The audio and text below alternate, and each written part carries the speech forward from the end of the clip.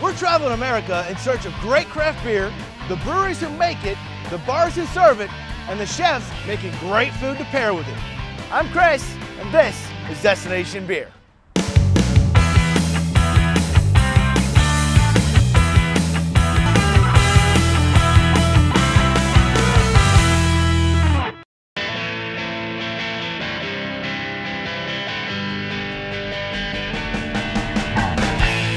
Many people treat Bend as a destination for skiing, for snowboarding, for hiking, and fly fishing.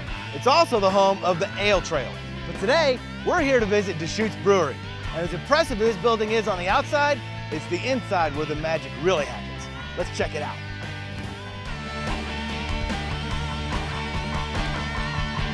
Before we do the tour, let's hit the tasting room.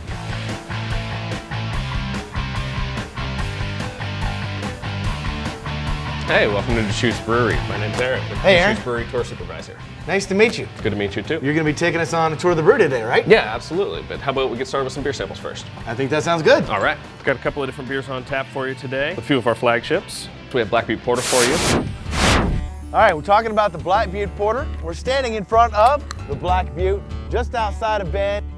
Deschutes really enjoys honoring the land that they're from, and so naming it after such a beautiful butte is obvious. Black Butte Porter is rich with chocolate, coffee flavors, a lot of chocolate malt, carapils, crystal malts, very low in bitterness, so it's very easy drinking. For those of you that are scared of a dark beer, don't be. This beer will line up really well with a lot of different foods. It's going to be really great with anything off the grill. There's a reason the Black Butte Porter is the flagship beer for Deschutes Brewery.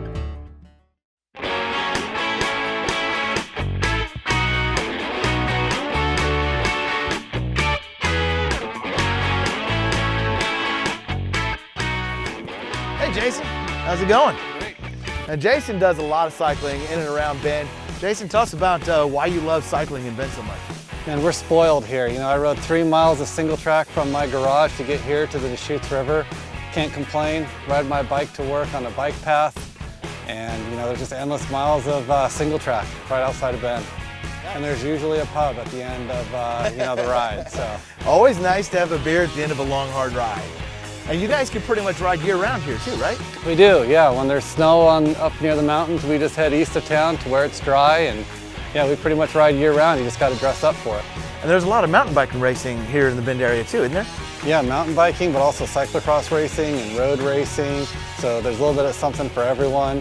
One of our favorites is the Chainbreaker mountain bike race every May. You know, that's a lot of fun. It's so fun that Deschutes Brewery named a beer after it.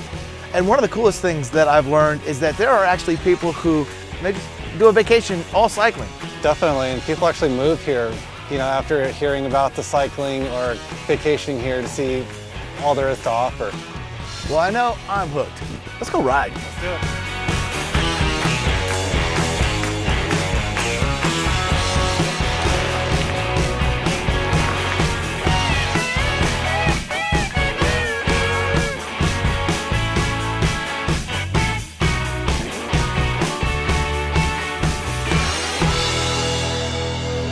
The great thing about coming to Bend and cycling around is you don't have to bring your own bike. You could rent one, like I did at Pine Mountain Sports.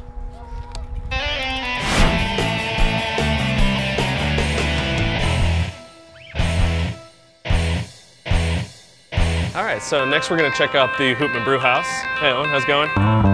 Grains come down here from the mill room into the mash tun? Yeah, that's right. This is where we're gonna rehydrate the grain to start breaking the starches down. Okay. Over here in the lauter tun, we basically have a big strainer separating the liquids from the solids. Okay. We're then going to take this spent grain and recycle it in a number of different ways. Nice. Some of the spent grain goes up to our bakers upstairs where they bake into our house-baked wheat buns. Oh, nice. Most of that spent grain, though, goes to local cattle ranchers. Cows are primarily grass-fed. However, they get a special treat when they're finished. They get the spent grain from the brewing process to fatten them up a little bit. If you get a burger at the Deschutes Brewery Public House, it's made from the cows that ate the grain, that made the beer, that lived in the brewery that Gary built. And here we are at Borland Cattle Company. This is the spent grain coming from Deschutes Brewery. Those cows are eating and completing the circle of beer and of burgers. And later on the show, we'll find out just exactly what Chef Jeff does with those burgers. Hey, Chris, what's happening? Doing great, man. How are you? Doing great, man. It's been a while. I'm really anxious to learn about what you guys are doing here in Bend, and just tell us a little bit more about the philosophy of what Deschutes does with their food here. You know, one of our main focuses is really try to keep everything as local as possible and really celebrate Oregon and its products and people and farmers, foragers, fishermen, and all that, and you know, really take their products and just try to accentuate the beautiful flavors that we get up here in the Northwest. Great, that sounds awesome. What are we going to do first? Well, we're going to make some beer battered prosciutto fries. Oh, yeah, man. That sounds good. It's a real simple dish. I made a quick beer batter of flour, cornstarch, cayenne, and then just chain breaker, and that's all that is. And then we're going to take the prosciutto, kind of a thick slice, under a 1/4 inch, and I'm just going to cut like a julienne cut. It's just kind of a nice square cut. Get them into the beer batter. Just go ahead and get these into the deep fryer. So if I want to make these at home, what's the best way for me to fry these up? What I do is I just, you know, a nice, relatively heavy saucepan with the 4 cups of oils that's on the recipe. And there's thermometers you can buy at your local grocery store that'll go up to like 400 degrees. And you just want to heat your oil medium temperature and just hold it at that temperature, and it'll work just like a deep fryer. It's staying in the oil for how long? Just about 3 minutes, 2-3 minutes. So yeah, so quick. once it gets a nice color and texture, you can really tell just by seeing the nice golden brown. So yeah, all I'm going to do is, now that they're kind of drained off a little bit, we'll let them into one of our sample glasses here. Basically, we got salt, we got pork, and we got a fried food in one. And beer. There you go.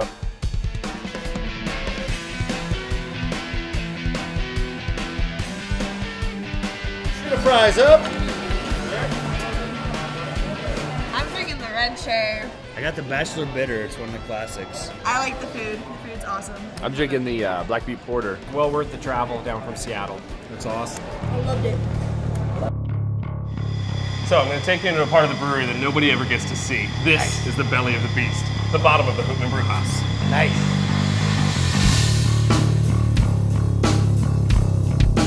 So what we have down here is a whole bunch of pipes, valves, plumbing, and piping. This facility is where we can capture any of the spent grain from the brewing process that we send to the local cattle ranchers, spent yeast that's no longer viable, any hops that are too bitter for the cows to eat, get collected down here and sent through a company called AgriCycle. They take all of our biological waste and they essentially compost it. They turn it into fertilizer and then sell it to local farmers. All right, so this is where the magic really happens, because up until now, we've been just talking about sugar water, not beer. That's exactly right. We're going to pitch our yeast in at this point and it's going to ferment that wort into beer.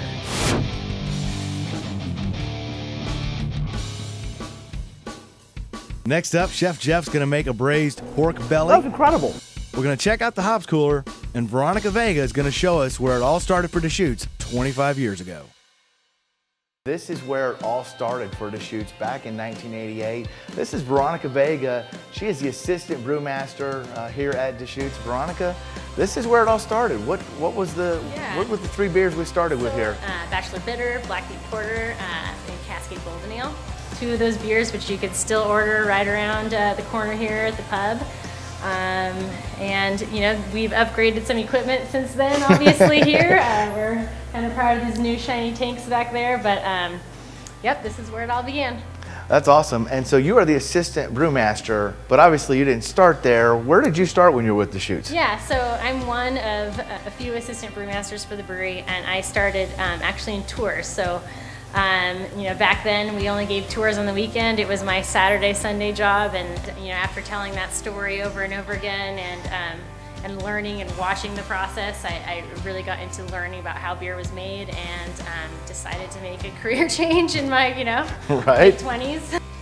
All right, we're actually going to catch up with Veronica a little bit later and try some of the great beers that she makes down here in Brew One. But right now, we're going to go check out some of the activities that we can do around the Bend area.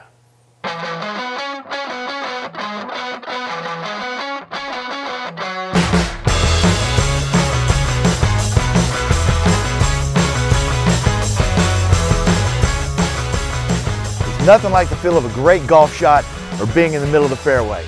And Bend has lots of great golfing opportunities, like here at the River's Edge Golf Course.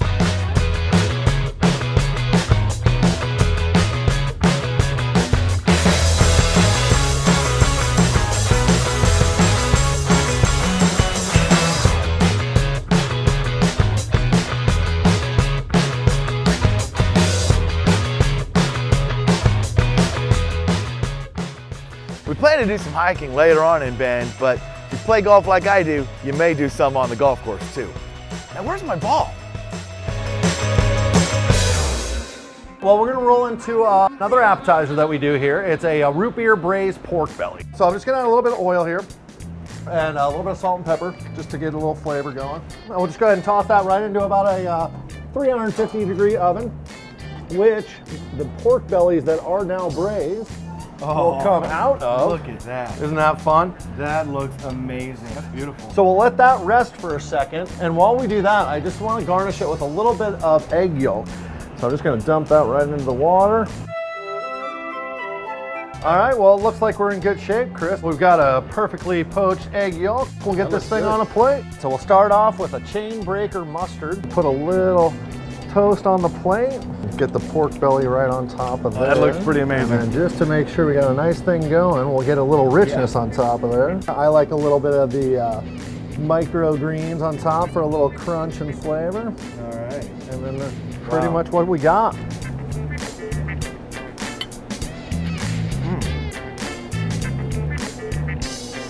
That was incredible. Thanks, man.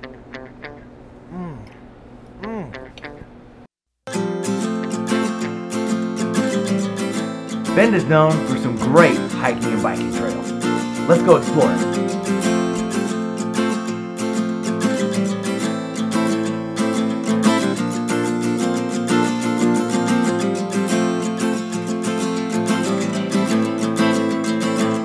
One of my favorite things to do is to hit the trails, walk in the trees, and just get away from the sounds of the city. And Central Oregon offers miles and miles of hiking trails, backpacking trails. There's so many opportunities to get away from everything and lose yourself in nature. And one of the great things about this area is you can actually lose yourself without wandering that far. It's a great time to reflect, to enjoy the sounds of the Deschutes River, and just enjoy a certain peace. Hey guys, we're here at Mirror Pond, ironically named Deschutes Beer. There's the bridge that you see on the label. When Deschutes selected the name, they selected it based on the people coming out here and the fact that this is very central to life in Bend. Very much like the Mirror Pond Pale Ale is. It's very easy drinking, very tasty beer, something that a lot of people can enjoy, a lot like Mirror Pond out here. Here we have our hop cooler. This holds about a week's worth of hops for Deschutes Brewery. Wow. We've got several tons of whole hop flowers that we're gonna brew through in 1 week's production. We're one of the largest consumers of hop flowers in the world. Most breweries primarily rely on processed hops, hop pellets and hop extracts. While we do use those for our IPAs, we primarily rely on whole hop flowers. All right, so tell us the advantage to using whole hop flowers as opposed to pellets and extracts. We primarily use whole hop flowers because they give our beer a more natural flavor and aroma. This is where the hop strainer becomes so important. Absolutely. We have to filter out these whole hop flowers and leave behind the hop oil stored inside. Oh, look The at that. yellow powder is called lupulin. It's the crystallized hop oil that's solidified since these hops have been dried. This is what brings us our bitterness, our flavor, our aroma, and antioxidants, believe it or not. Absolutely, beer's good for you. That's right.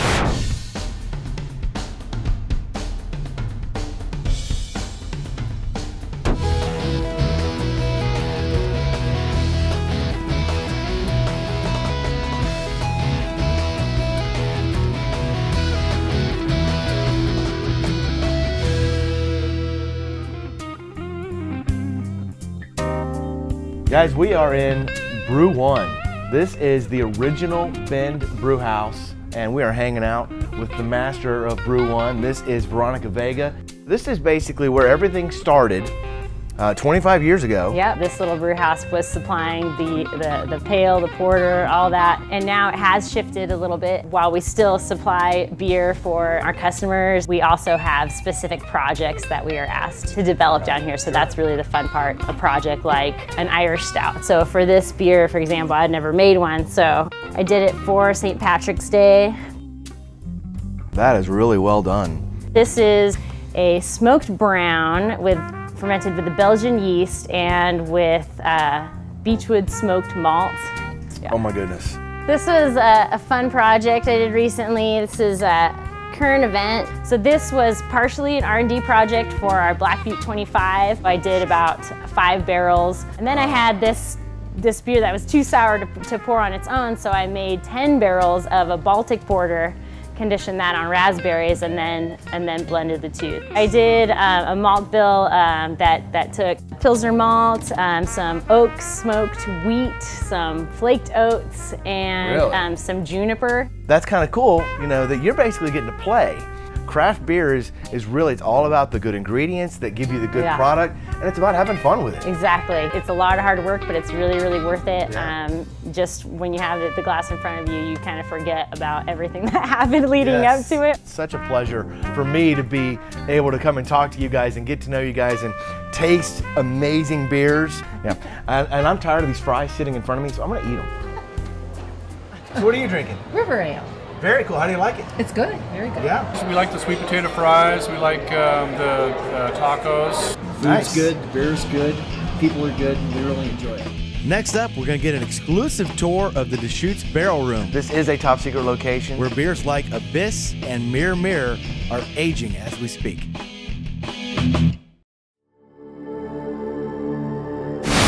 This is really cool. We are in the off-site barrel room for Deschutes. This is a top secret location, so for those of you that want to find the address, we're not giving it out. We're with Ryan. Ryan's gonna tell us all about it. Ryan, how you doing today? I'm doing great. So what happens in this room? We've got 1,200 oak casks, Pinot barrels, whiskey barrels, rye barrels, all sorts of different wood. We age Abyss here, we sour beers here. How long have you guys been doing a barrel age program? We've had a barrel age program since about 2005, but it's just continues to grow, continues to expand. We've got about 1,200 casks in here now, and by the end of this year, I expect to have about 2,100. And you mentioned some bourbon, you mentioned brandy, you mentioned Pinot. Let's talk about what those things do from a barrel to a beer. You are getting nice flavors from the previous liquid. You're also getting some nice tannins and things from the wood itself. It can create a great environment for re-fermentation, for souring, because the yeast will just sort of line that barrel, and you can sour, empty the barrel, refill it, and oftentimes that yeast is still happy and it'll just continue to go on. It's amazing all the different things that come into not just making a beer, but when you're aging a beer and the things that can change in the barrel, in the bottle. It's really awesome. This is just an amazing thing to be a part of, to be in the barrel room here. We're gonna go enjoy some quality control.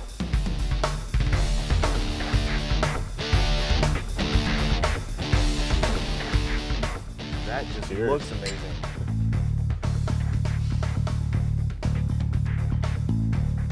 Oh man. Oh, this is what makes life good. Oh my goodness, that's incredible. Good. That is absolutely incredible. I cannot wait till this gets into a bottle and then into my glass.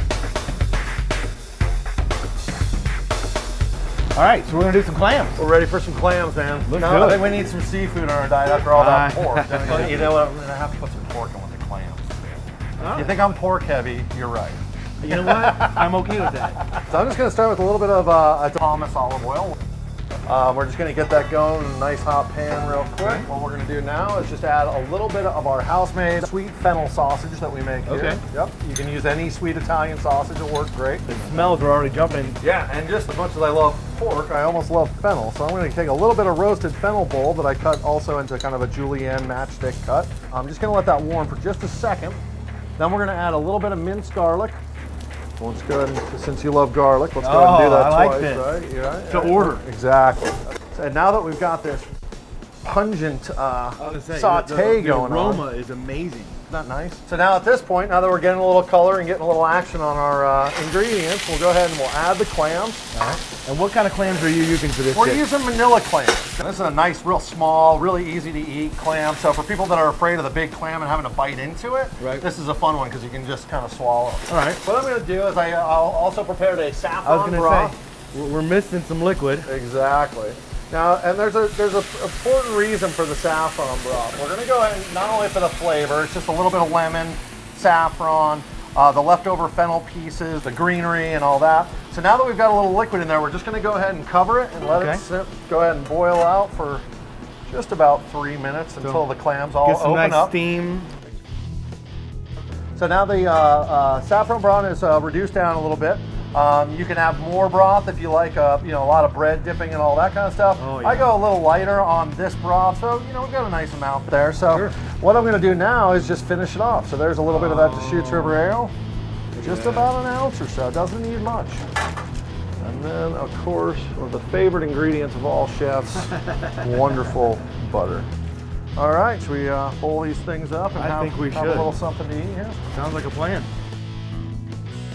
I like to get the broth in there first, just so it sort of hits the bottom. Also some pretzel bread, crostini. I love it. We'll just kind of lay that out. All right, so we get to try it now. All right, let's dig into this. Oh wow, that smells fantastic. Here they are, real smell seamers.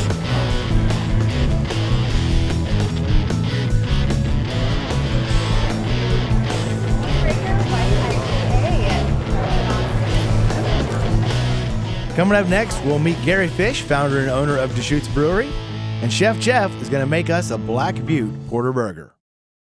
Today we're hanging out in the Bend Brew Pub for Deschutes Brewery, hanging out with Gary Fish, the founder and owner of Deschutes, and just enjoying some beer. So welcome, Gary. Thank you very much. My wife and I moved here in 1987 with the intent to open the brew pub. It was a very different place. A lot of the storefronts were boarded up downtown. Nobody could have predicted what was to come in both the industry and the area in and around Bend. In 1988, there wasn't a whole lot of craft beer out there. I think there were 2 bars in town that served any craft beer at all, and people didn't know quite what to make of us. But they gave us a chance, they trusted us, we made friends, and we survived the tough early years to participate in what's been one of the greatest business movement stories in America with craft beer. Gary, really appreciate you joining us, talking about the history. I have work to do. Cheers. Yeah, cheers. Thanks.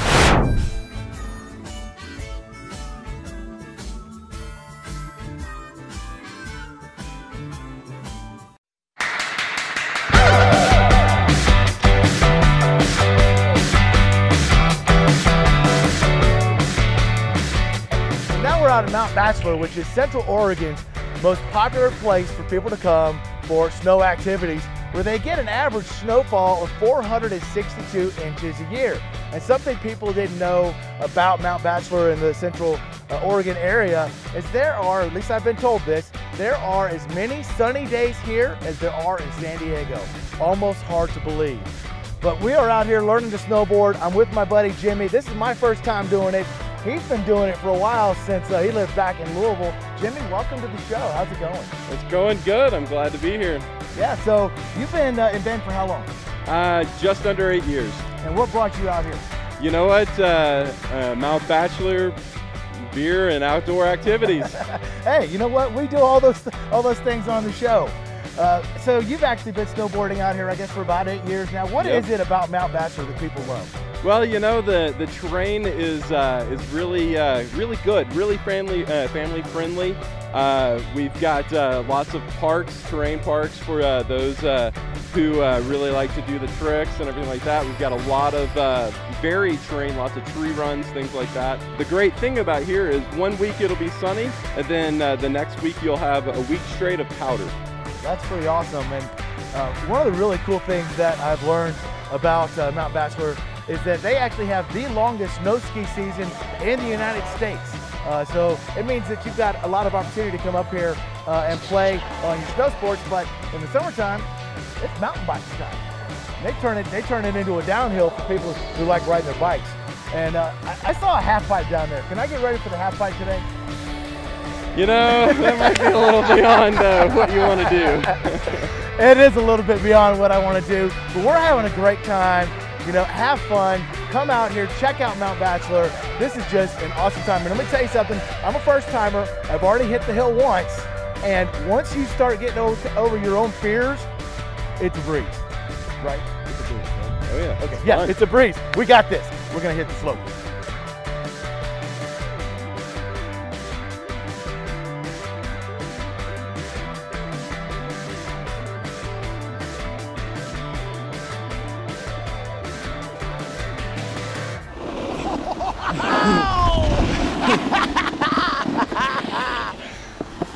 that hurt. Another great activity on Mount Bachelor is snowshoeing. Especially, we just got fresh powder last night, probably about 6 to 8 inches. And snowshoeing is just hiking with a little bit of snow and throw some shoes on to keep them sinking in. It's just a lot of fun. Hanging out with Tana Fensky from Visit Bend, and Tana, that's a pretty awesome activity to do up here. It is, yeah. It's one of those things I recommend all the time to people who, you know, maybe aren't that keen on snowshoeing or snowboarding. Just strap the shoes on and start walking. That's pretty much all there is to it. Yeah, and obviously we've seen Bendy likes it. Yes. Bend was named the nation's dog-friendliest city by Dog Fancy magazine a couple years ago, and nice. You can see this is one of her favorite activities. We snowshoe in the wintertime, and she goes out stand-up paddleboarding with me in the summer. So best of both worlds for a dog. Right, and for you, this is work. This is work. Yes, my job does not suck. Great. Well, we're gonna take Bendy and hit some more trails, and man, this is just the best way to get away from it all. So if you hit Central Oregon, definitely check out the opportunity to snowshoe. Come on, come on.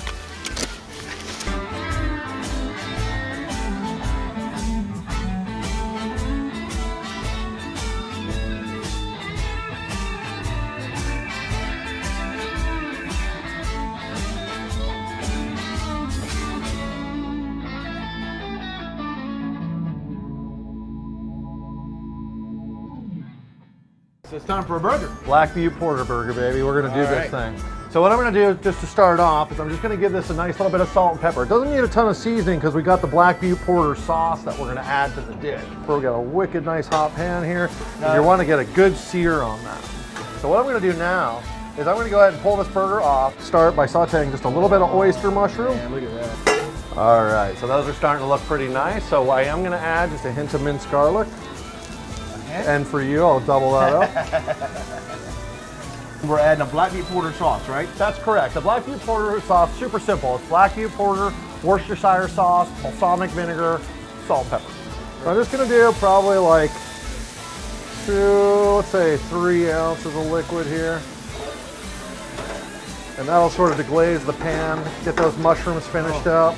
So this is the way we do it at the restaurant. I got a little bit of grilled red onion. I think that'll just top that off. Yeah, now I'm just gonna crank this sucker up and we're gonna finish it. I've got a little bit of this fabulous pond hopper cheese from a local creamery called Tumala Farms. I'm actually just gonna go ahead and stick this in the oven for about 20 seconds and just let that cheese melt up a little bit and we'll get this thing on a plate. I'm gonna start by just putting down the bottom piece of our brioche bun that we bake here in house, but any bun you like will work. This is the Obsidian Stout mayonnaise that we make here. And so we'll just go ahead and put that nice burger there. We're gonna grab a little bit of these red onions, get those on there. See, and what I like to do, this makes it a little on the messy side. We're just gonna go ahead and make sure to get those mushrooms and some of that sauce just right on top of the burger. I think we can handle a little bit of You think you can handle that? Now, I don't think there's any possible way I am not gonna get at least a little bit messy. Yeah, I might have to step back. So, all right, camera zone, watch out, because I'm going in.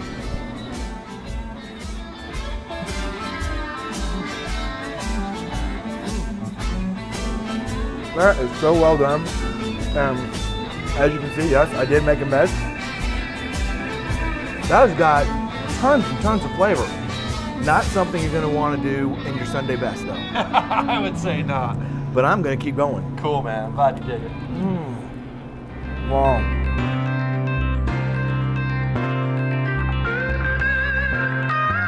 You know, it doesn't really matter where I go in this country.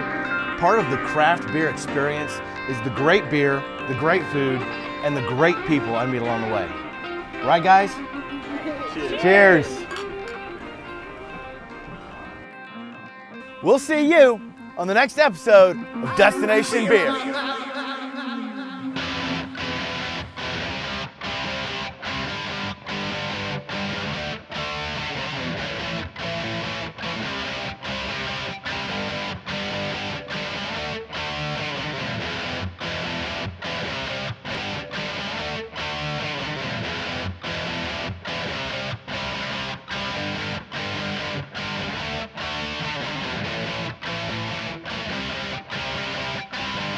White Knuckle Studios.